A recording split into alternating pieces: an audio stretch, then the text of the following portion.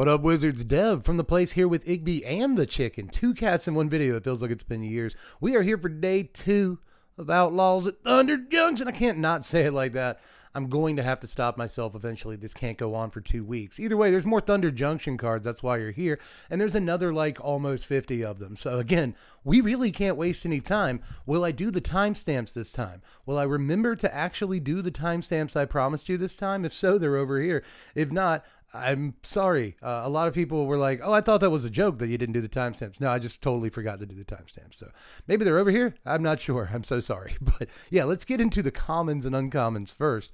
Good news. There's only 2 commons from the whole day. So let's take a look at Loan Shark along with Desperate Bloodseeker first. Well, Loan Shark is a joke that had to happen eventually. It's 4 mana, 3 and a blue for a 3/4 Shark Rogue. When it enters the battlefield, if you've cast 2 or more spells this turn, you get to draw a card. You can plot it for 3 and a blue. So you plot it for its casting cost, you cast it for free, you draw yourself a card, little 3/4 draft card. Not actually that great, but Desperate Bloodseeker on the other hand is actually better than like a lot of the uncommons we're about to look at. This is 2 mana, 1 and a black for a 2/2 vampire with lifelink.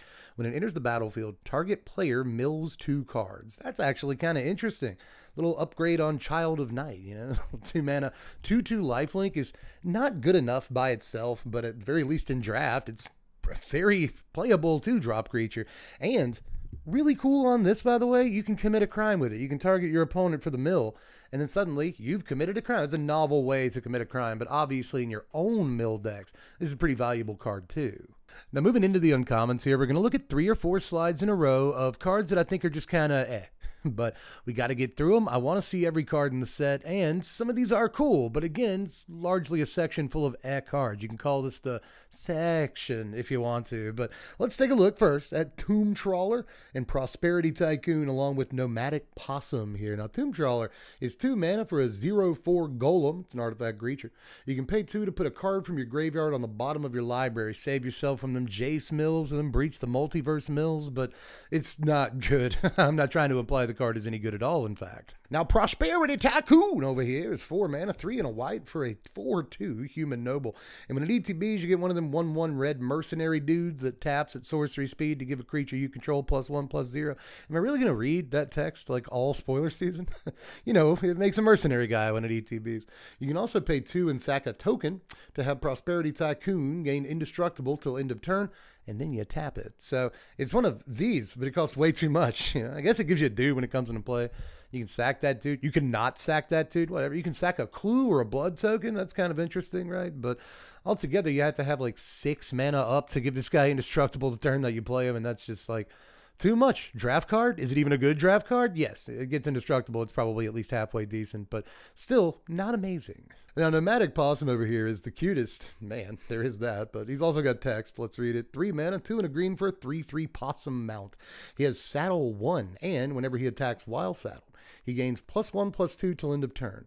Then you may return any number of creatures that saddled it to their owner's hands. So that's kind of neat, I guess. You can throw stuff back in your hand, get an ETB trigger, something like that, I guess. You can replay them after combat so they're untapped and can block now. I guess that's kind of fun, but even though it's a 3 mana 3/3, it does nothing outside of limited, but I guess it's a solid creature there for your limited mounts deck. I think that's going to be a thing. But moving along, we got to look at Thunder Lasso along with Marauding Sphinx and Rictus Robber over here. Now, Lasso is 3 mana, 2 and a white for an equipment that equips for 2. But when it ETBs, you can attach it to a guy you control. Equipped creature just gets +1/+1, and whenever equipped creature attacks, tap target creature defending player controls. So neat little tapper equipment here. I like that it equips itself as soon as it comes into play, but it's still, you know, just fine. I don't think it's amazing. Am I playing this in limited? I kind of like tapper dudes in limited, but I also like when my tapper guy dies, I still get the ability to throw this on another guy and it becomes a tapper dude. So like maybe it's okay there. A little better than I'm giving it credit for, but nowhere outside of that format. Also feels like a Wonder Woman reference, but I'm still not 100% sure. Marauding Sphinx is 5 mana, 3 and 2 blue for a 3/5 Sphinx Rogue with flying, vigilance, and Ward 2. Those are decent abilities. Whenever you commit a crime, surveil 2. This ability triggers only once each turn because no fun allowed, right? Now, even though it triggers only once each turn, I think this is a pretty solid little limited guy right here. One of the more solid limited dudes we've seen so far. Again, these are all good abilities. Your opponent wants to kill this guy, they're going to have to actually commit some mana to it. If you untap with it, it's pretty easy enough to commit a crime. You get some extra value, surveil some stuff. I don't know. Solid enough guy. Again, like no play out of limited or anything, but this is one of the kind of better limited bodies at a lower, rarity that we've seen so far in the set. Or at least that we've seen today. I should probably amend that slightly, but let's move on to Rictus Robber here. This is 4 mana, 3 and a black for a 4/3 zombie rogue, and when it ETBs, if a creature died this turn, you get a 2/2 blue-black zombie rogue creature token. Congratulations. You can also plot this for 2 and a black. So I always like when we see stuff you can plot for less than it actually costs, because I don't really want to pay 4 mana for the 4/3 here. I guess you could be paying 4 mana for 6 power worth of stats, and like that's actually not too bad. But if I'm paying, no mana on that turn for 6 power worth of stats, that's cool. And it's going to give my opponent, some decisions to make when I attack in with all my dinky little guys. Like, you sure you want to kill this 2/2? Because then I get a 4/3 and a 2/2 for effectively free. But even if you can't find out a way to get the 2/2, you still get a 4/3 for free on a later turn. And that might be okay. Again, this is limited we're talking about. But outside of that, I was going to say I'm not short. Now I'm dead short. This doesn't see any standard play, but in limited, it's kind of an interesting card. More black cards, please. Here's Binding Negotiation. Thanks. Here's Congregation Griff along with it, and Stubborn Burrow Fiend. Now, Binding Negotiation is 2 mana. It's 1 and a black for a sorcery. Target opponent reveals their hand. You may choose a non-land card from it. If they do, they discard it. Otherwise, you may put a face-up exiled card they own into their graveyard. Cool way to commit a crime, and this might actually almost be standard playable. It kind of depends on how good plot is, but I guess we already have like adventure too. You can just throw an adventure creature into their graveyard, which is like kind of a cute use for the card too. It's just like altogether not the worst thing in the world. Like, I've played Pilfer in a deck here recently, so I can see myself potentially playing this again, especially if there are like cards with plot that you have to look out for, and it looks like there's probably going to be a few. Congregation Griff is up next, though. This is 3 mana, 1 a green and a white for a 1/4 Hippogriff Mount. Nice. It's got flying and lifelink. And when it attacks, while saddled, it gets +X till end of turn, where X is the number of mounts you control. Now, you saddle this for 3, which is kind of a massive saddle cost, actually. That's 3's a lot. I'm sorry, but I wish that it was just like it got +X, where X is equal to the power of the creature that saddled it or something like that. Then it would be awesome with the lifelink and all that. But, you got to have like 3 other mounts out before this starts actually being like halfway decent. But, maybe it helps you win a race in limited. It's a flying creature with lifelink. Those are almost always good. It's got a big old booty on it too. So I do like a lot about this, but not really in constructed. Stubborn Burrow Fiend is kind of neat, actually. It's a 1 and a green for a 2/2 Badger Beast Mount. You notice all these little animals that we're getting in this set? It's almost like they're getting us ready for Bloomburrow. Whenever Stubborn Burrow Fiend becomes saddled for the first time each turn, mill 2 cards. Then Stubborn Burrow Fiend gets +X till end of turn, where X is the number of creature cards in your graveyard. And this saddles for 2, which is a slightly more reasonable cost, but anything beyond saddle 1, I just don't love. It's easy enough to get like a 2 power token and saddle this, and then suddenly you've got like make your own Lurgoyf, or make your own Stick Fingers, or whatever version of that card you like the most. Cruel Somniphage, Souls Lost. There's like a million of these at this point in Magic history. And this is not the best one, I would say. A lot of these cost just a couple of mana at this point. And so I don't see this being like amazing, but it does mill 2 cards. It's one of the few Lurgoyfs that actually like self-mills in a decent way for you. And you probably got creatures to tap down to saddle it. Either way, I think that these like self-mill Golgari decks that want to actually play stuff like Stick Fingers in Standard right now are A, few and far between, and B, a little too stacked in terms of the deck list to be able to make room for something like this. So not too sure about it, but there are multiple like self-mill cards in this set. So maybe in draft, you just go on like a self-mill plan and then get in with your Badgers for 1 million every turn. It could happen. But hey, we got to keep moving on here. Let's look at Lassoed by the Law, along with Intimidation Campaign and Wrangler of the Damned. Now, Lassoed by the Law is 4 mana, 3 and a white for an enchantment. When it ETBs, exile target non-land permanent an opponent controls until Lassoed by the Law leaves the battlefield. Feel like I've heard this one before. What's the extra gravy? When it enters the battlefield, you get one of them mercenary guys. One of the little mercenary token guys. So it's yeah, it's one of these Banishing Light, Oblivion Ring, whatever. But for the extra mana, you get a guy that's playable and limited. That's all there really is to it. Now, Intimidation Campaign, it kind of makes me sad. I gotta say, am I a 40-year-old man saying sad? It makes me sad because my actual feelings on the card. Don't mask them with lingo. Now, this is supposed to remind you of Disinformation Campaign, which was kind of an awesome card, but I don't think this is as good. Intimidation Campaign is 3 mana, 1 a blue and a black for an enchantment. When it ETBs, each opponent loses 1 life, you gain 1 life, and then you draw a card. And whenever you commit a crime, you may return Intimidation Campaign to its owner's hand. So you just keep playing it and drawing cards and doing a little damage every now and again. Dev, you like incremental damage, right? You like draining the opponent. This seems fine. Not really. I don't like paying 3 mana per drain. I get you get to draw a card too, but you're not like really interacting with your opponent in any way. The cool thing about Disinformation Campaign is they had to discard a card. That's really cool. So I'm not super happy about it. I like the reference. I get your references, and I enjoy a good reference from time to time, but I play Magic. This isn't Family Guy or anything, you know what I mean? Like, this is the place for references. We're in Thunder Junction. There's plenty of references here, and I kind of enjoy them all, but at the same time, you took a card that was already kind of difficult to play with and was borderline not actually very good, but a lot of people loved it, and then you made this thing, which people are going to be like, oh, it's like Disinformation Campaign. I'm going to play this card. It looks good. It's actually, I don't think this card's actually very good at all. And I think it's going to disappoint a lot of people. It's pre-disappointing me. So, sorry, let's move on to some hopefully better cards. Like Wrangler of the Damned, maybe. This is 5 mana, 3 a white and a blue for a 1/4 human soldier with flash.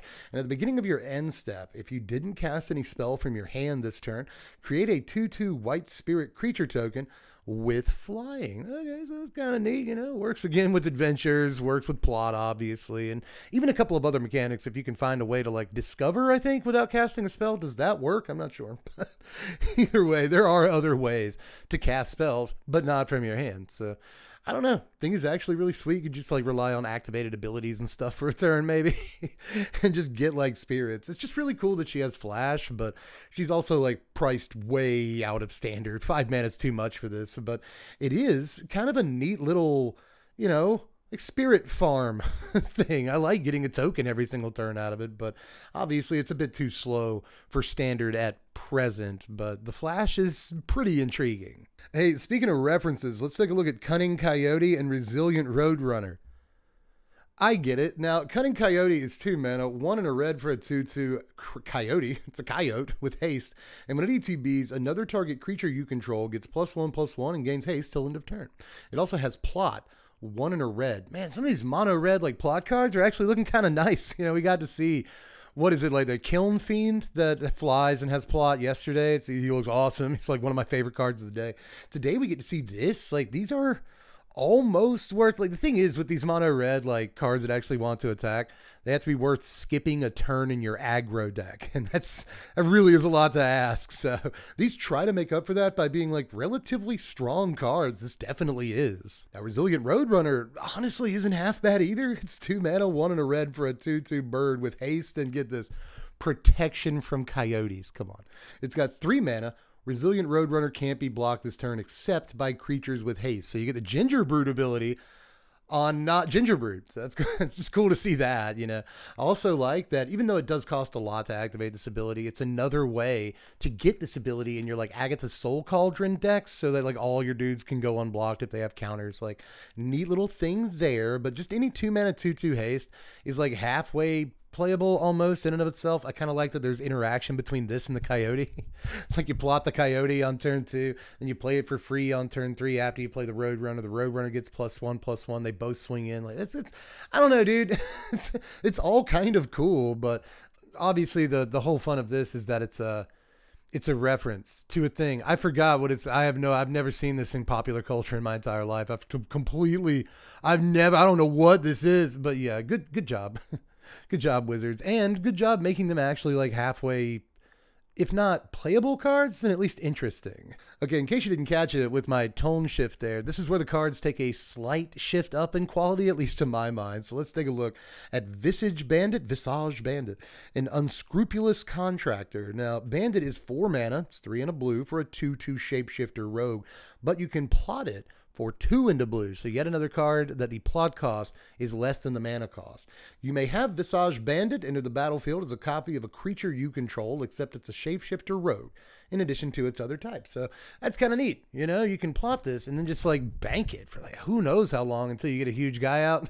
You know, or you can just like get a decent guy out the next turn on turn 4 or something, and then throw this down for free. And suddenly I have 2 of them that can set up combos and stuff if you wanted to, or you can just have 2 very strong creatures out, which also seems like a good thing to do. So I don't know. I like this. I like most like 3 mana clones, right? Because that's a decent little discount there. And this one's especially cool. Again, you can just like kind of bank it, and there's not a whole lot of ways for your opponent to really touch it outside of, I don't know, card we just looked at, but like, you know, again, there's not really that many ways for them to touch it. And then you can just kind of wait until you have your like 6 mana dude in play, and suddenly again, you got 2 of them for free. So I don't know, dude. It actually seems like very sick in a lot of ways. So it's also cool that like you can plot this and then throw like a dude with haste down and then like get another copy of it for free and just swing like a million on turn 4. There's a lot of cool ways to use this card. Now, Unscrupulous Contractor is 3 mana. This is 2 and a black for a 3/2 human assassin. You can also plot it for its mana cost, 2 and a black. When it enters the battlefield, you may sacrifice a creature. When you do, target player draws 2 cards, loses 2 life. We got a Scorpion like this in Standard right now that I actually already really like. What is it? Fell Stinger? That guy's awesome. I haven't used him in a deck in too long, but this guy's probably not quite as good as that card, but he's going to be free sometimes, you know? Sometimes it's going to be a free 2 cards, like a free sign in blood. Where do you sign me up, you know?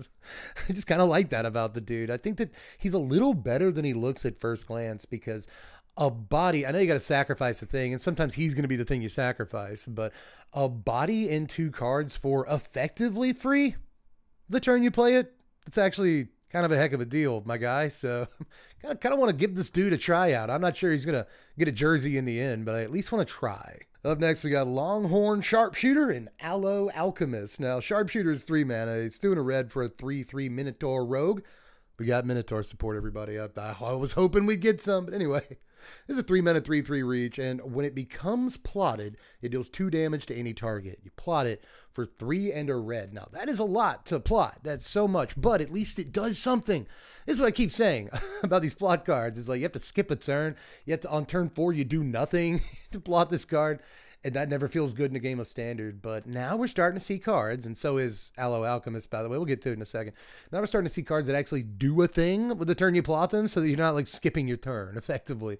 And that's really, really good. This is just a shock when you plot it, so I don't think that it's quite good enough. You know what I mean? Like that's really a lot for a shock, but it's a shock that comes with an eventual body and stuff. But either way, the only reason I'm freaking out a little bit here is because I just want to praise the idea of plotting actually doing something, at least something, the turn that you play it. So with that in mind, let's take a look at Aloe Alchemist. Now, this is 2 mana, 1 and a green for a 3/2 plant warlock with trample. And when it becomes plotted, target creature gets +3/+2 and gains trample until end of turn. You can plot this for 1 and a green. So same plot cost as the mana cost. It kind of sucks. You can only plot as a sorcery. It'd be way better if you could give something trample and a giant boost at instant speed. The card would be one of the better uncommons in the set, I think, for green decks and stuff. It would be actually amazing. But just even as it is, I kind of like this a lot. You know, 2 mana for a 3/2 trample is kind of at least on par in Standard for where you want to be with your 2 drops. And aside from that, it's also a sweet little pump spell, dude. It's actually a great pump spell. So I don't know. I kind of like this. Maybe in those like Picnic, Ruiner, Gruul decks that you keep seeing on like Arena every now and again. This could be halfway decent, you know, double striking, trampling Picnic, Ruiner coming in. You get a pump spell that still comes with a body with trample that interacts with all your other pump spells well because it has trample. I don't know, like there's a spot for this day 1. Is it good enough? I'm not too sure, but I do like that like both modes on it are cheap and pretty effective too. Let's move on. We got to keep plowing through these uncommons and take a look at Spinewood's Armadillo and At Knife Point. Now, Armadillo is 6 mana, 4 and 2 green for a 7/7 Armadillo with reach. That's a big boy. He's also got Ward 3. You can pay 1 and a green and discard him to search your library for a basic land or a desert card, reveal it, put it in your hand, shuffle, and you gain 3 life. So kind of a herd migration mode on there that also allows you to grab a desert, which is really cool because there's like 2 color deserts in this set. That's nice to be able to grab a dual land with this. Later on in the game, you get yourself a little 7/7 reach, hard to target. I don't know, the guy's cool. I've always liked like land cycling cards, and even though we've seen a few in the last few sets, I haven't really gone on to see too much standard play. I'm still gonna like cards like this, and you can't stop me. Now at knife point is 3 mana, 1 a black and a red for an enchantment. As long as it's your turn, outlaws you control have first strike. Remember, outlaws are assassins, mercenaries, pirates, rogues, and warlocks. Whenever you commit a crime, create a 1/1 red mercenary creature token with all them mercenary abilities, but this triggers only once each turn because no fun allowed. You skip turn 3 to play this enchantment in your deck that cares about creature types. So it's already kind of a weird, funky card to play in the first place. I'd actually much rather this be on a body that had one of the creature types. That would be pretty sweet. But you also have to devote slots in your deck to committing crimes to your opponent just to get 1/1 dudes. And even that just triggers once per turn. Why is this all the way up here in this video? When I first looked at it, I was like, oh no, pretty good. But like now I look at it, I'm like, I guess. You can get a 1/1 on your turn and then a 1/1 on your opponent's turn. So that's cool. I guess it's possible to trigger the turn that you play it on curve, but it's kind of difficult to do that. Mostly you have to devote mana to triggering it, and then you only get like a... So I'm paying 3 mana, and then I have to wait a turn to get a 1/1 for 3 mana. And then I have to wait another turn to get a 1/1. It takes like 4 turns of actually triggering this, which is easier said than done, to get like enough 1/1s to justify paying 3 mana in the first place. I dislike this card the more I think about it, so we should probably move on. Wait a minute, all your guys get first strike. Okay, so you can use all the mercenaries to make one dude huge and get in with first strike. Like maybe that's the whole point of it. That's still bad. I guess a global effect to all your dudes have first strike is probably way better than I'm giving it credit for at the moment. And at least that does something the turn it comes into play. Throw this down, attack with your first couple of guys. They have first strike. I don't know. It's not good. That's my final verdict. Nah. Yes, play it in your Outlaws commander deck, but let's move on here to Fleeting Reflection, as well as Caught in the Crossfire. Now, Reflection is 2 mana, 1 and a blue for an instant. Target creature you control gains hexproof till end of turn. Untap that creature. Till end of turn, it becomes a copy of up to 1 other target creature. By the way, it doesn't have to be a copy of a creature you control. Just a copy of anything. So I kind of like that you can just make your dinky little 1/1 guy or something into whatever giant dude your opponent is swinging with, you know, like, and just kind of bump them up against each other in combat. So you can kind of almost play this as a removal spell if you have a dude you're kind of willing to sacrifice. That's an interesting mode. But what this mostly is going to be is give my guy hexproof and turn him into a Venerable Rod Priest until end of turn, and then target him with more stuff. It's going to be gross. I actually think this is maybe playable in that like Bant Toxic deck that's been going around lately and winning tournaments and stuff. It's actually a pretty sick deck. It's really good. It's kind of scary. And this could slot right in. They probably don't want too many things that cost 2 mana to protect their guys. They have so many good options for 1 mana, but the blowout potential on this is so great that, you know, I invalidate your removal spell, and also my random dude is a Venerable Rod Priest, and now you're dead.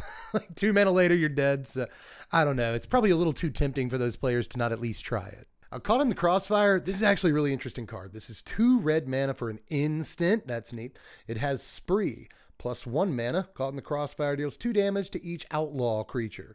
For plus another 1 mana, Caught in the Crossfire deals 2 damage to each non-outlaw creature. So in your Outlaws deck, right, this is 3 mana at instant speed for 2 damage to everything. But you could also, I guess, pump 4 mana into this and blow up like everything on the table almost, you know, like guaranteed. Interesting card against like the Boros Convoke decks. You could just play Brotherhood's End or something like that, but at the same time, this is instant speed, which is really very neat. You don't see that on too many red sweepers. So I kind of like this a good bit. I'm not sure it actually sees too much play. I mean, it's like, what is Vampire's Vengeance just like better than this card, you know? And like, how much play does that card see? Not enough. In best of 1, Vampire's Vengeance, like halfway okay. But either way, I just like the modality on this card. I like that it's good against Outlaws, but also it's really good in Outlaws. I imagine that if you have like 3 Outlaws on the table and you blow up like 3 out of 4 of your opponent's creatures with this spell, that it's very situational, right? But even if you only kill like half their dudes with it and get in with the rest of your Outlaws, you're probably doing at least okay, right? So I don't know. Neat spell. I like red sweepers. Now we are rounding the corner on the uncommons, just so you know. We've only got 3 more of these to look at today, so we're getting to the ones that I think are the best. Let's look at Arid Archway and Servant of the Stinger next. Now, Archway is a desert. It's a land that enters the battlefield tapped. When Arid Archway enters the battlefield, return a land you control to its owner's hand. If another desert was returned this way, you get to surveil 1. You can also tap this for 2 colorless mana. No big deal. Just taps for 2 colorless mana. This is kind of reminiscent of those bounce lands that you see in them commander decks and such. Really good in landfall. And this is pretty good in landfall. Hey, it'd be really cool if we had some nice landfall trigger stuff in standard, or maybe even in this set. More on that later. He says as though he doesn't know there's a landfall card in this very video. But either way, it might be good with the card that we'll see a little bit later today. But one way or the other, just a pretty sweet little card, man. Any land that taps for double mana is always going to be pretty freaking sweet. And in your desert deck, yeah, you get a little surveil, it's some extra candy. You know, that's all good. But just any land that taps for 2, I'm going to be kind of excited by every time. A Servant of the Stinger is a neat little guy that I keep going back and forth on, right? He's 2 mana, 1 and a black for a 1/3 human warlock with Death Touch. When he deals combat damage to a player, if you've committed a crime this turn, you may sacrifice Servant of the Stinger. If you do, search your library for a card, put it in your hand, and then shuffle up so you get to sack him for a demonic tutor. That's powerful, right? I mean, I know he's got to not only get in for combat damage, but he also you have to have committed a crime. So 2 things have to line up that may be, again, like easier said than done. Second time I've used that phrase in this video, but I think it's important to at least acknowledge, like, okay, you have to have a card in your hand or some other thing that's able to commit a crime in the first place. So check that box. That's not going to happen every single turn.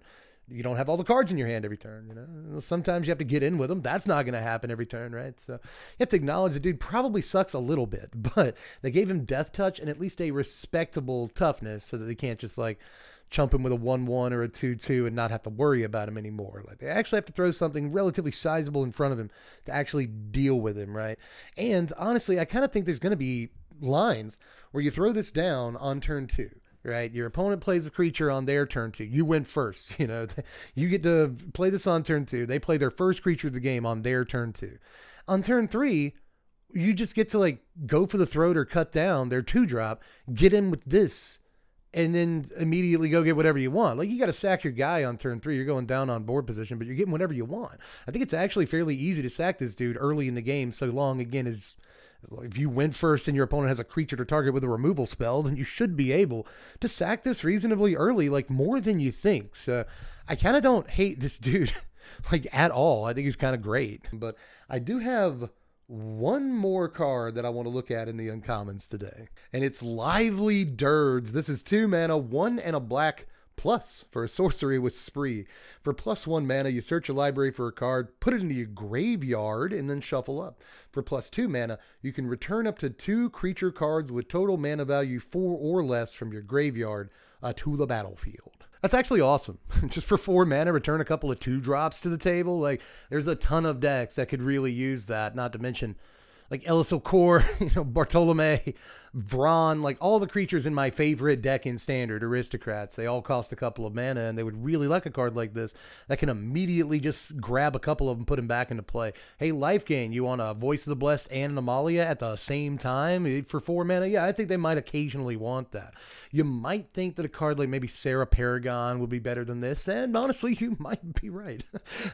Right, but at the same time, like being able to get back a 3-drop and a 1-drop, 2 2-drops, 1 4-drop, you get back 1 Sheldred with this card, seems like it's kind of just okay, and you have so many options. I like reanimator spells, and you guys kind of know that about me, but I especially like these sort of value-y reanimation spells that don't let you do all of the broken things, but for a decent cost. They let you do something really synergistic. Is that a word? Maybe. Synergetic? Synergistic. That's got to be it. Either way, again, there's going to be certain like combo-y creature decks in Standard, again, Aristocrats and such, that are going to really like stuff like this. Like maybe even Insidious Roots. It plays plenty of 2-drop creatures that it wants in play at any given time. There's kind of a lot of them in that deck, and it triggers Roots when you use it. So I don't know, just all kinds of silliness, all kinds of decks the thing could go in, and I think that it's one of, if not the strongest uncommon of the day. But hey everybody, we made it to the rares and mythics together. That's right, we're going to batch the mythics together with the rares today because there aren't too many mythics, but that said, I guess I'll go ahead and throw you a bone. We'll kick it off with a bang and look at not only 2 mythics to start off this section, but 2 mythic reprints that actually look like they might be pretty ridiculous in standard. Phenomenal cards. Let's look at Archangel of Tides and Terror of the Peaks. Pretty jammed to have both of these cards back in standard, dude. Archangel is 1 and 3 white for a 3/5 angel with flying. As long as an Archangel of Tides is untapped, creatures can't attack you or the planeswalkers you control unless their controller pays 1 for each of those creatures.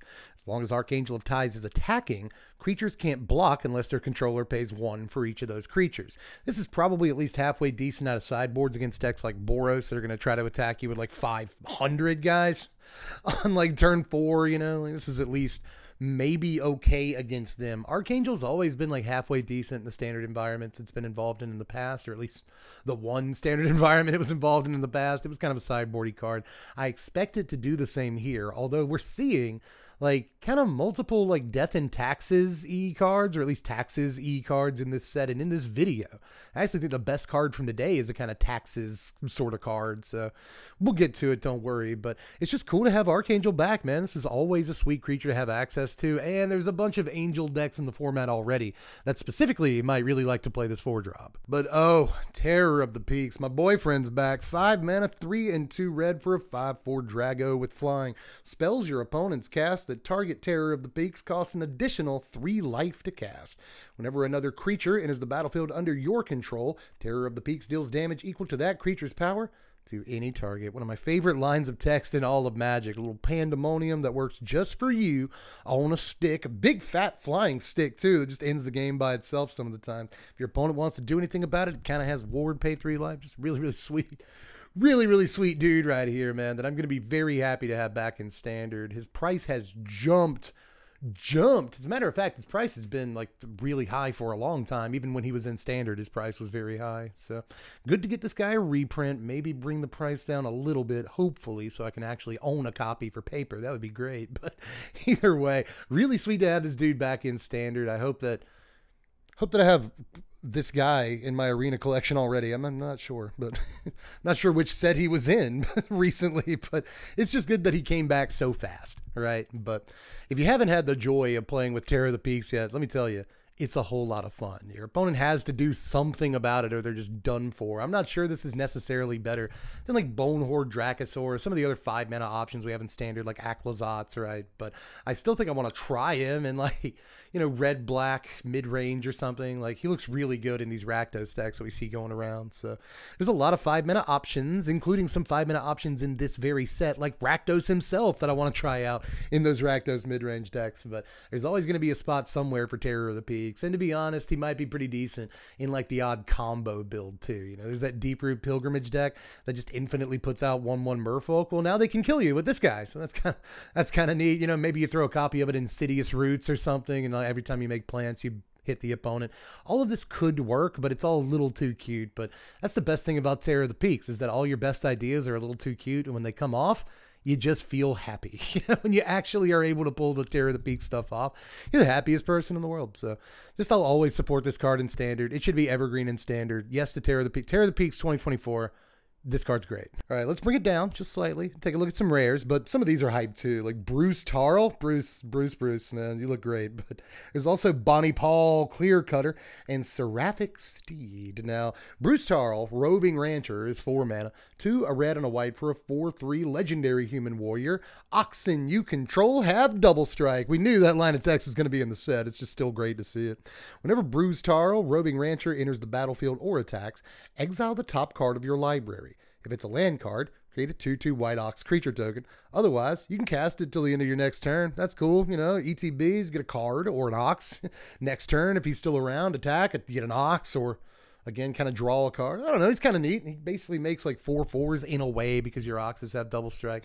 He is a cowboy, baby. That's a song from when old people were young, but either way, like this is just a really sweet little like cow commander. I just didn't know I needed that in my life. But even despite the 3 toughness, I think that I want to try the dude in standard. And if you're going to build a cow deck in standard just to meme and stuff, this dude basically has to be a 4 of, right? So expect him on stream eventually. But is he going to be actually playable in standard? I kind of highly doubt that. You know what this guy actually is? Changeling Commander. Next card. And that next card is Seraphic Steed, a green and a white for a 2/2 unicorn mount with first strike and lifelink. When Seraphic Seed attacks while saddled, create a 3/3 White Angel creature token with flying. That sounds kind of neat, but you saddle it for 4. That's the heaviest saddle cost that we've seen so far. It's kind of a lot, and I also kind of hate that this thing does not fly.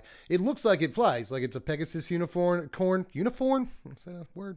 But it looks like a Pegasus unicorn, but maybe those are just cloud wings. Maybe it's the wings of whatever saddled it. Who knows what's going on here, but it sure looks like it flies to me, but it doesn't. I feel like I have been robbed at this point, but still.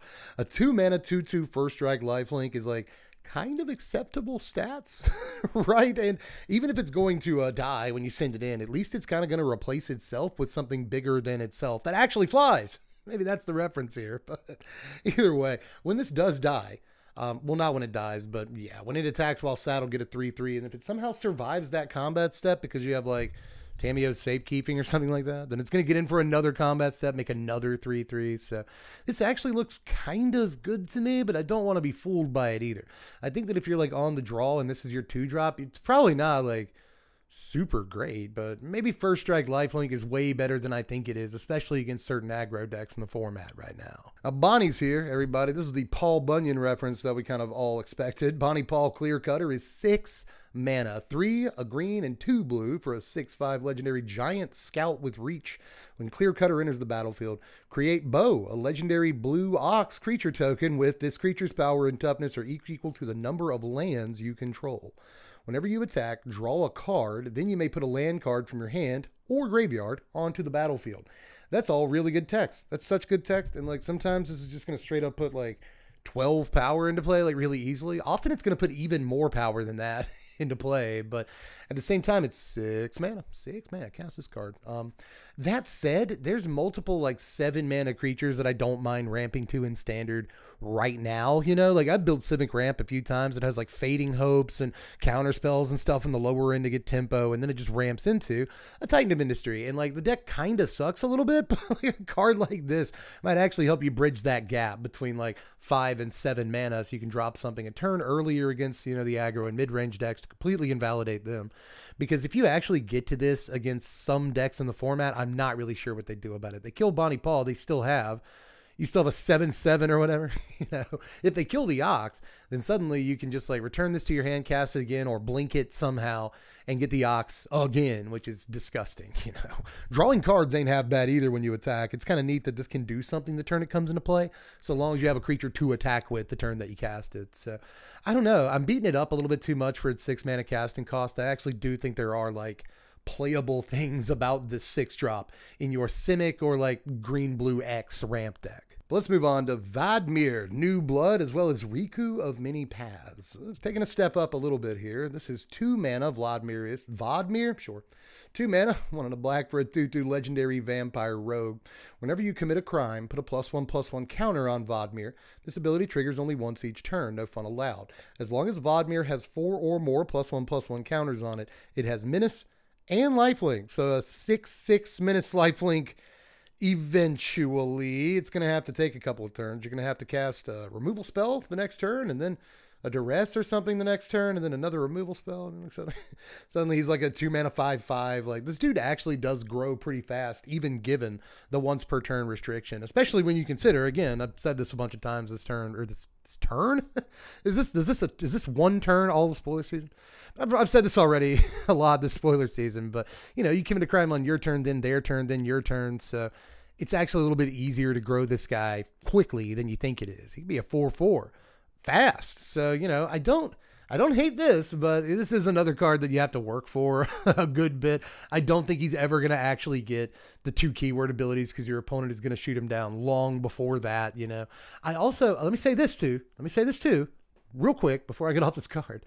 I do like the line of like playing him on open mana, and if your opponent tries to cut him down or something, mostly just cut him down, then you can commit a crime at instant speed. Maybe cut down their guy. He grows, cut down fizzles because he's too big for a cut down. Like, that's a line that could actually take place in a sort of Black Mirror match or something. So I don't know. It's a cool card to think about, and I think that it does line up kind of nicely. Again, this is one of those, just like the uncommon we were talking about earlier. Play it on turn 2, turn 3, kill that guy, get in with your 3/3. It seems like a pretty clean line of play. So I think the guy's cool. But is he good enough? Age-old age-old question. I'm pretty sure the answer is no. I think I like Ayara's Oathsworn a little bit more than this, all things considered, and that card sees absolutely no play. But maybe it's easier to commit a crime than getting for combat damage. I'll admit that. But I'll also move on to Riku of Many Paths right here. This is 3 mana, green, a blue, and a red for a 3/3 legendary human wizard.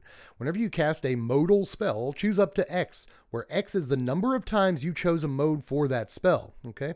But there's modes on the thing that cares about modes, so listen up. Mode 1, exile the top card of your library. Till the end of your next turn, you may play that card. Mode 2, put a +1/+1 counter on Riku. It gains trample till end of turn. And mode 3, create a 1/1 blue bird creature token with flying. So really kind of neat. You know, I think this is actually very sweet as like a modal commander, which is something I didn't know that we needed until I saw it. And I was like, oh yeah, that totally makes sense. There's enough modal spells to make a modal commander deck and do really fun stuff with it. Riku gets a little bit bigger, can trample in. Sometimes that'll just kill somebody on a commander table. I kind of like that, you know. I'd like that this isn't restricted to once per turn. So if you're actually able to cast multiple modal spells in a turn with multiple targets too, then you get to like do multiple things on this card a bunch of times. You get to just like technically draw a bunch of cards, just fill your board with tokens. And I know it's all kind of Christmas land thought, and it's probably never going to happen in standard, but if you play this dude in standard on turn 3, turn 4 actually untap with him and have like 2 targets for your modal spell, then suddenly you're actually kind of cooking a little bit, you know? You get a bird and a card, or you get a card and Riku becomes a 4/4, you get in. Like, there definitely are lines with this in standard where it could see play, but he doesn't have any real protection. He doesn't really do anything the turn he comes into play, so he really seems like more of a relatively cheap commander, and he's going to be fun there. Let's keep it pushing here because we got to look at Roxanne, the Starfall Savant over here, along with Malcolm, the Eyes. Now, Roxanne, I got to tell you guys, I really like this card, like a whole lot. It's not as good as I want it to be. That does not stop me from really, really liking it. 5 mana, 3 a red and a green for a 4/3 legendary cat druid. Maybe that has something to do with it. Whenever Roxanne enters the battlefield or attacks, create a tapped colorless artifact token named Meteorite. When, with Meteorite enters the battlefield, it deals 2 damage to any target. It also has tap, add a mana of any color. Whenever you tap an artifact token 4 mana, add 1 mana of any type that artifact token produced. First of all, cat, okay, let's run that by you again. First of all, cat, that can just like call cosmic starstorms down. What an awesome creature that is. It looks like it comes from an unset or something, but it's here in my standard, which I guess makes sense. Maybe it's from the space set. There's going to be a space set like next year. Maybe she's from that plane. I'm not really sure what's going on here, but either way, you get to call down comets with this cat druid. That's it's just really, really cool. I like a thing that like basically immediately comes down and removes something on the table. It's going to do that 9 times out of 10. Well, can it do it immediately? Is it tapped? Is it tapped? Create a tapped color? Come on. Why is the thing tapped? It costs 5 mana to cast this. So I guess it doesn't actually do anything immediately, but still, you know, eventually you're going to have a few of these meteorites out. You're just doing a bunch of damage. I don't know. I want to live the dream with this. I don't think it's ever going to happen, but this is a card that I really, really like design-wise. But I regret to inform you, it's probably not good, but, you know, cards don't have to be good for me to like them. That's the fun thing about being a Magic player. Malcolm the Eyes is up next. A blue and a red for a 2/2 legendary Siren Pirate with flying and haste. Whenever you cast your second spell each turn, investigate. A 2-mana 2/2 flying haste? Okay, that's pretty good. Just in general, that's all right. Again, we saw that like flying Kiln Fiend yesterday, which is probably just generally better than this, but there's multiple like blue-red artifacts decks in standard that are trying to be real decks. And like maybe this helps them do that a little bit. I do like the investigate. It's like another copy of Gleaming Gear Drake, except it's bigger immediately when you cast it, and you can swing immediately when you cast it. Like, that's kind of an upgrade on Gear Drake, like 90% of the time, even though this itself is not an artifact, which is sometimes the whole reason you play Gear Drake. Getting ahead of myself, I think this is good in multiple decks. You know, the Is It Artifacts deck, and even just an Is It Aggro deck, it's probably going to like the idea of a 2-mana 2/2 flying haste, just in and of itself. And like, it kind of draws a card when it comes into play. It kind of replaces itself when it comes into play. So I don't know, dude. It looks like a very solid card in terms of just value, stats, and all that. But moving it right along, we got Step Between Worlds and High Noon up next. Now, Step Between Worlds is a pretty hype card when you first read it, but I got my doubts. That said, let's read it first together. 5 mana, 3 and 2 blue for a sorcery. You can also plot this for 4 and 2 blue. Each player may shuffle their hand and graveyard into their library. Each player who does so draws 7 cards. Exile step between worlds. It's a time twister. Now, your opponent doesn't have to do it. If they want to do it, they can. So that's kind of crappy. You know? You're not forcing them to get 7 fresh cards when they really would not like to do that, or when they have more than 7 cards in their hand, or when they've set up the perfect hand. No, they can just choose to stick with what they got, which is kind of sucky. Or if they're at 0 cards, they definitely get that refill, baby. So I'm just not really, I'm not sure. I do like that this can be free the turn that you cast it. That is great, especially considering you're getting 7 fresh cards. What I was saying earlier really rings true here. You want to have the mana to play the cards on the turn that you get them, especially with a card like this. You don't want to tap out and then give your opponent the chance to use their fresh hand first. So you really want to plot this, but it costs 6 mana to do nothing on your turn. No deck can do that, right? Or at least, I don't want to say that because there's plenty of decks in Standard that get like 50 mana by like turn 6 or something. And they could definitely like plot this and it not be a problem. But I don't really see a spot for it. I think it's one of those cards you're supposed to see and be like, ooh, it's Time Twister. And like, it's not really Time Twister. So I don't know. I want to be hype about this. I always like when we see like shots at Power 9 references, but this isn't necessarily the best looking one I've ever seen. But like, maybe it's busted in Commander. Who knows? I just wish I liked it more than I do. Now, High Noon appears to be a just strictly better rule of law. That's neat. It's 2 mana, 1 and a white for an enchantment. Each player can't cast more than 1 spell each turn. You can also, though, pay 4 and a red and sacrifice High Noon to have it deal 5 damage to any target. Draw! That's, I think, what's going on there when you actually pay the 5 mana. So, yes, it's strictly better rule of law, I'm pretty sure. Kind of funny to me, though, that this is in the color combination that would hate to play with it the most in Standard right now. Like it's in Boros, you know what I mean?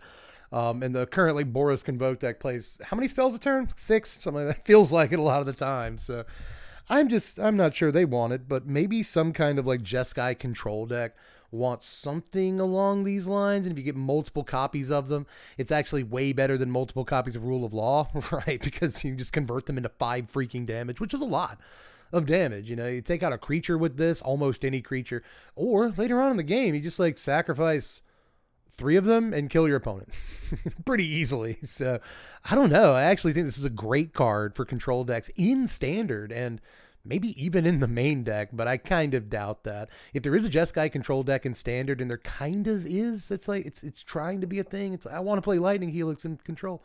You know, so if there is a Jeskai deck in Standard that wants to play some control-y stuff, then I could see them slotting this in at least in the sideboard. But then again, I guess this could also, if you want to be super cheeky, this could just be your win condition. You know what I mean? Like, you play this card, you bring it back with cards like Campus Renovation and Repair and Recharge. There's a million of these in Standard. Brilliant Restoration to bring back like all of them from your graveyard at the same time, and then sack them again. And so your only win condition is sacking this card. Like, you know, you could be a little freak and do something like that. And I honestly kind of support it. But up next, we're moving to single card slides, everybody. That means we're taking a slight step up in quality, hopefully. Let's take a look at Marchesa, Dealer of Death. This is 3 mana, Grixis colors, a blue, a black, and a red for a 3/4 legendary human rogue. Whenever you commit a crime, you may pay 1. If you do, look at the top 2 cards of your library. Put one of them into your hand, the other into your graveyard. That's pretty good. It doesn't say only do this once per turn. That's probably because you have to pay mana for it. So, you know, that means you're probably not going to go infinite with this anytime soon, but it's still nice that if you have the mana laying around, you can like duress and go for the throat. And for just a couple extra mana, get a super great card advantage. Like maybe even bank something for further, like later reanimation. Like who knows like what your plans are, but there's plenty of ways that this could effectively read whenever you commit a crime, pay 1, draw 2 cards. If you're going to use the thing you put in your yard later. So that is really, really good. Effectively card advantage. You know, if you're playing a 1-for-1 thing against your opponent, like go for the throat, you're basically paying an extra mana to 2-for-1 the opponent, which is really, it's very, very good, you know, and especially if you're doing stuff that commits crimes for free, like getting in with the Graveyard Trespasser is the example I'm probably going to keep using in this, in the spoiler season. I got to come up with another one, but yeah, get in with the Graveyard Trespasser, pay 1 mana, draw cards. Like, that sounds so freaking good, dude. So I don't know, man. This card actually looks like it might be great. I've seen a lot of people mostly just focusing on the fact that it's Marchesa and a cowboy hat, and they're mad because, like, don't you have a kingdom to run or something? It's like, guys, stop taking things too seriously. Sometimes they just do a cowboy set. You know what I mean? And, like, the villains are here. because it's fun and you like them and it's fun and you don't have to think too far into it. It's just, oh, hey, Marchesa's here. That's cool. I like that character. So that's, I don't know. That's as far as I go with it. I got too little time in my life to be thinking about like, well, don't you have a kingdom to run? This is stupid. I don't like this. Actually, I just like that it's a cool character like Marchesa and she's wearing a cowboy hat. She does a cool thing. Look at that text box. Text box is awesome. It's actually like almost playable in standard.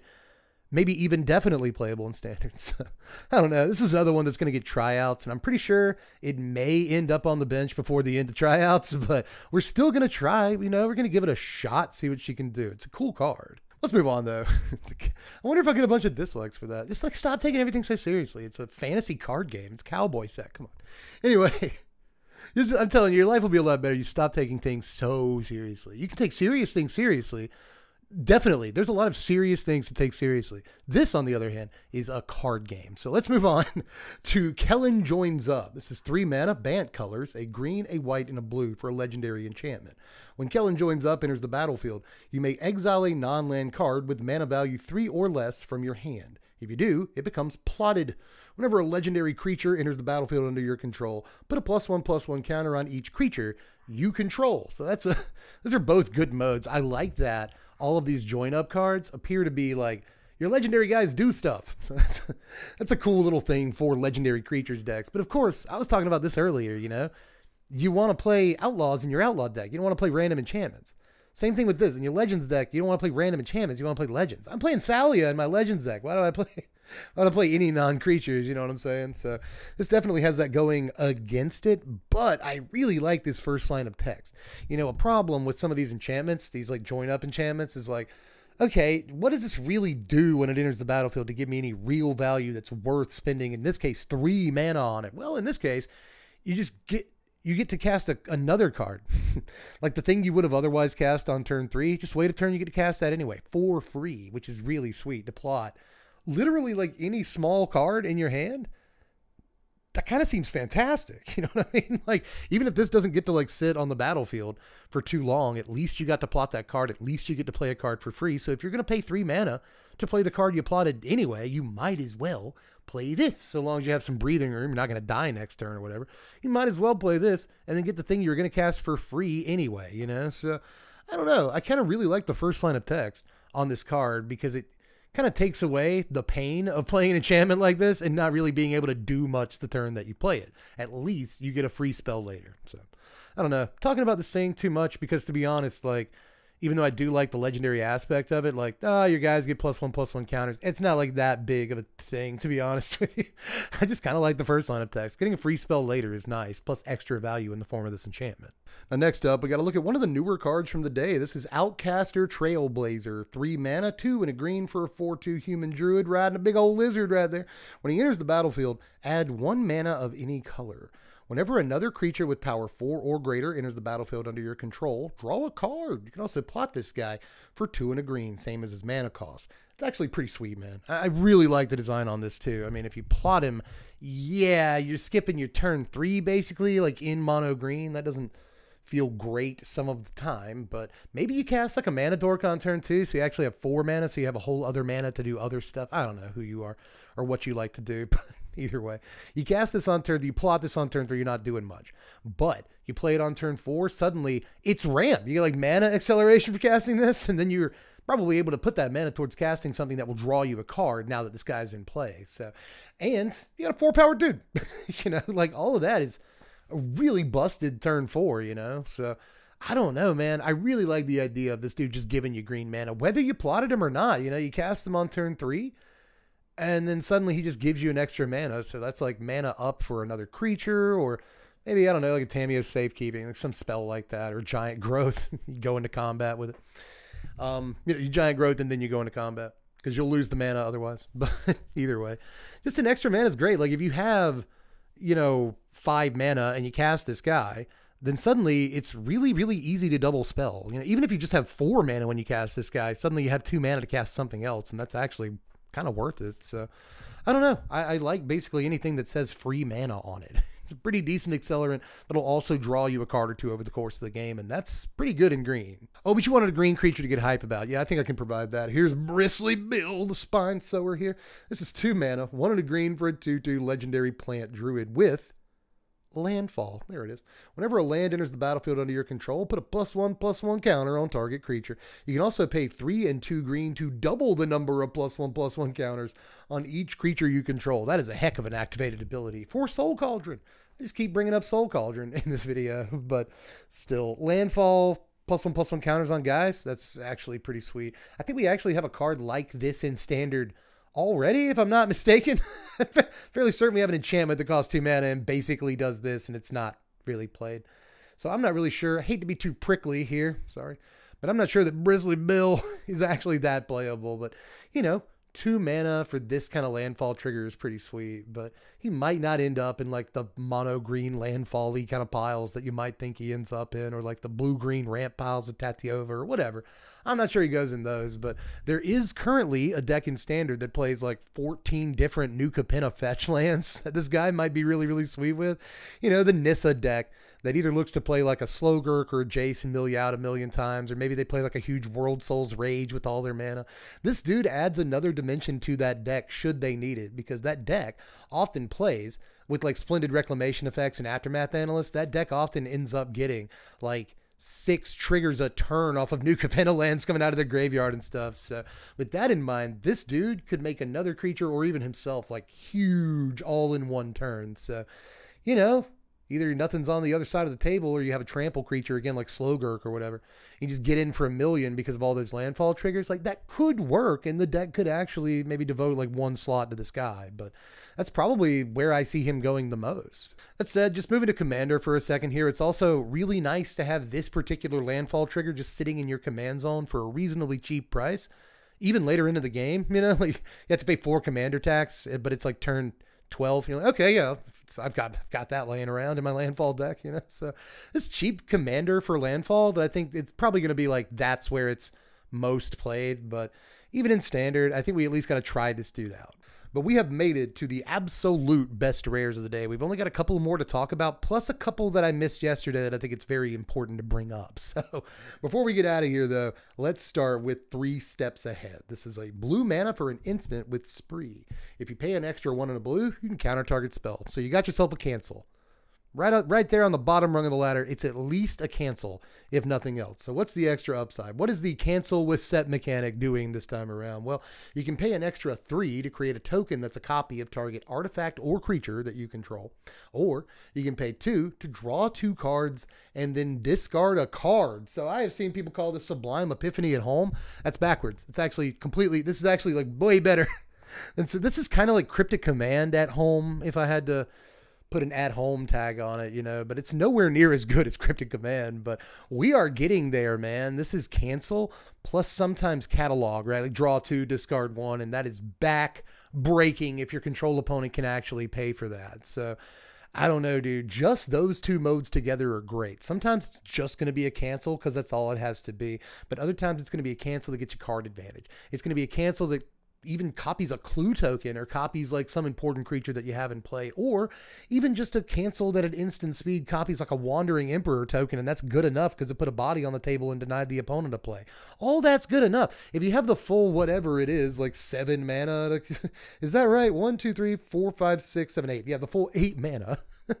Then like copy dude, counterspell, and draw 2, discard 1 is a busted bunch of things to be able to do. But even if you're just doing 2 out of 3 of these things, it's going to be good enough most of the time. And remember, you don't have to use it as a counterspell. Like, it can just be a catalog if you need cards right now because you have to find that sweeper, or if you need to bin a card because you want to reanimate it next turn. It doesn't have to be a counterspell. It can just be catalog at it, literally just catalog at instant speed. So I don't know, dude. I think there's a lot to like about this card. It might actually be the best card of the day, but it's, to be honest, that this is contended at all is kind of amazing, because any other day I think this would have been the best card of the day. This is probably the best cancel with upside that I've ever seen. Like, it's definitely in the conversation for like best cancel with upside ever. So what could possibly be anywhere near as good as that today? Well, let's answer that question and take a look at Aven Interrupter. Now, Aven Interrupter is 3 mana, 1 and 2 white for a 2/2 bird rogue with flash and flying. And when it enters the battlefield,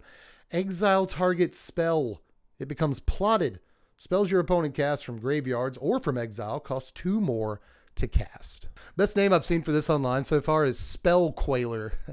I can't take credit for that, but there are so many freaking cool things about this card, man. A 2/2 flash flying for 3 is like almost there.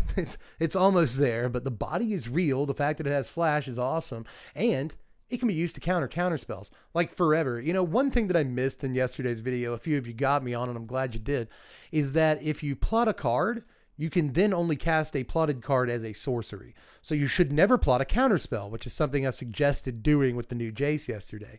You shouldn't do that because you can only cast plotted cards as sorceries. That means if a counter spell becomes plotted, it's basically useless, right? So it's actually kind of nice to be able to flash this in and counter a counter spell forever and never have to worry about it again. But even if you're just countering a removal spell or something like that, they still have to wait a whole other turn. That's how plot works. They still have to wait a whole other turn before they can cast the spell. So it's kind of a remand on a body in a lot of ways. It doesn't draw you the card or anything, but it still gives you a 2/2 flying flash body that either counters a counter spell forever, counters a removal spell for now, which is important tempo, or maybe in some cases, most importantly, counters a sweeper right now. It pulls the the Pontiac Sunfire. It pulls the Sunfall back up to their hand, and you get a new body. It's actually really difficult to block. So, how many games of Arena have you played where if it weren't for the Sunfall happening this turn, you would have won the game? You have one more attack step, I win. This card's going to provide you that one more attack step while also being a body to attack with a good bit of the time. And even if your opponent can remove this the turn that you play it, they still have to wait until next turn to play the plotted card. So this could see play in everything from like White X Flyers, which is actually a deck. Have you played against like Ruin Lurker bad on turn 1, into Deep Cavern bad on turn 2, into Gix on turn 3? This is a real deck, and this goes in it pretty well if I had to guess a place to put it. But it also goes in like Blue-White Tempo decks fairly well, or even maybe Blue-White Control. I think a lot of people are going to try to play it, but I actually don't think like straight up Azorius Control is the absolute best place for the card. Willing to be wrong on that, but I think the tempo this provides you, especially against more control-y decks, is going to be very, very important. Just, to me, not necessarily the best card of the day by leaps and bounds. There's a couple of cards that are really close to it in power level, especially that real counter spell we just looked at, but this is definitely going to be a card that sees play in Standard almost no matter what. Mark my words, and it might actually be one of the better Standard cards in the entire set by the time the dust settles and the smoke clears. But speaking of the best cards in the set, I might as well bring up the fast lands that I never got to yesterday. These are probably going to be the actual best rares in the set, the ones that you should craft the fastest. I actually just did a video about like the things I want most in this set, and enemy fastlands was number 1 because I want to unlock aggro while we have this like completely full format for the next 4 or 5 months, and then rotation hits. This is the biggest Standards like ever going to be. So I really want to unlock and unleash all of the Standard decks that need a chance to thrive, especially with Azorius Control being such an entity in the current state of the meta, right? So if decks like Boros are able to have their fast land on turn 2, if decks like Aristocrats or those Black-White Flyers decks are able to have like another untapped land besides Caves of Koilos, right? Basically anything enemy color, Izzet matters a lot here too. Golgari, Insidious Roots decks really want an untapped land, but back to Izzet, there's Izzet like Monastery Swiftspear, kind of like Delver of Secrets decks that really would like to have another untapped land, man, because they need all that mana the first couple of turns. So these will massively impact Standard on multiple levels, By the way, one of them is also the green-blue one, so that means Bant Toxic gets a little bit better too, and that's kind of, just keep that in mind. Just literally every single one of these will help multiple decks out day 1. So these are maybe, again, end of the day, the best cards in the entire set. It's boring to say that, they're lands, but again, these will affect Standard on a much higher level than most of the cards in the rest of the set. Aside from that, though, I pointed out yesterday that these big score cards that we're getting, not special guests, not breaking news, but big score cards with the set symbol, those are Standard legal. They're going to be legal in Standard. And I made a big deal out of those, and I talked about like 3 of them, but I didn't talk about a reprint that's going to be Standard legal from that same kind of bonus sheet. That's Torpor Orb. Torpor Orb. Torpor Orb is going to be legal in Standard and Pioneer for that matter. So like, I guess Amalia is just like toast in both formats. But basically, being able to shut off like ETB triggers with a very difficult to get rid of in the current format, you know, permanent type is going to be a big deal out of sideboards. And I could even see it seeing like the occasional play in best of one and stuff, but mostly as a sideboard all-star, this card is going to shut down all kinds of stuff that I personally really like doing. So that's very sad, but I also have to be objective and admit that that makes it it's such a good card to exist. And I don't know if I'm like happy that it exists in standard or not, but like the fact of the matter is it does, and we all need to get used to it. But cowpokes and cowgirls, I think that's about all we got for today. So I'm going to mosey off, hit that old dusty trail. That's all for those spoilers today. Sorry if that, I don't know enough cowboy cliches, so I just use the dumbest ones imaginable, but I guess that's all. It's potentially funny, but probably not coming from me. Either way, I hope you enjoyed the preview video. Let me know how you felt about all the cards. Anything that I missed down there. I'm sure there's a few things.